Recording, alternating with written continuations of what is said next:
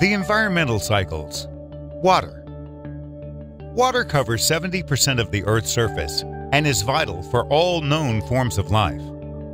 While it can take different forms, ice, fresh water, underground water, saline water, and atmospheric water, depending on a wide range of climate variables, its total amount always remains constant. Water on Earth gets, in fact, recycled as it moves through processes of evaporation, evapotranspiration, and sublimation, condensation, precipitation, runoff, and infiltration. We can think of the water cycle beginning with its 97% of salt water stored in oceans and seas being heated by the sun and evaporating into the air. There, currents moving upwardly bring the vapor into the atmosphere, where it's cooled down by lower temperatures and subsequently condensed into clouds. When cloud particles collide, they gain volume and consequently fall down on the lower atmospheric layers in the form of precipitation, rain, or snow. Some of the water falling back to Earth can accumulate as ice caps and glaciers, where they will either melt or get back to the atmosphere via sublimation.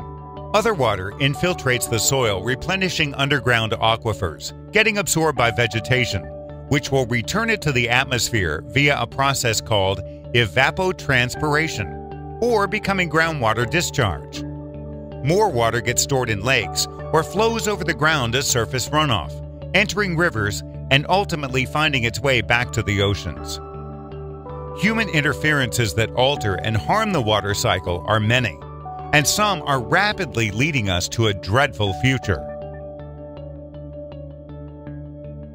Large-scale geoengineering projects for flood control, water supply, and irrigation make fresh water available for the following human activities: agriculture, 70%, industry, 20%, and household consumption, 10%.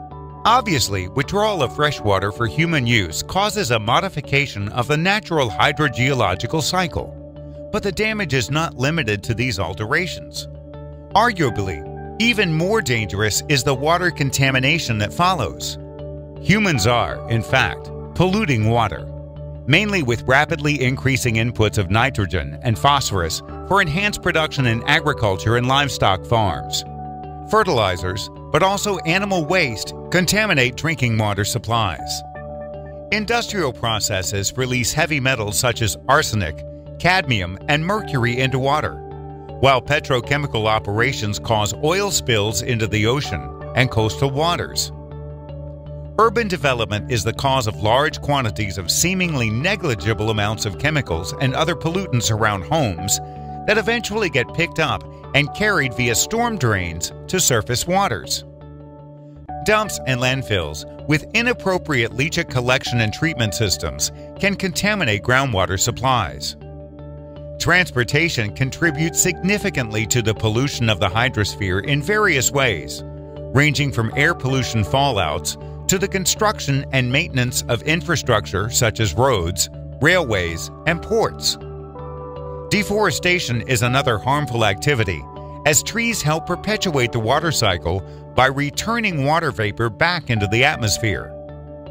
If drastic actions are not taken immediately, the consequences of what we are doing are going to be tremendous, with the first impact to be felt by the 3% of fresh water currently available to humans.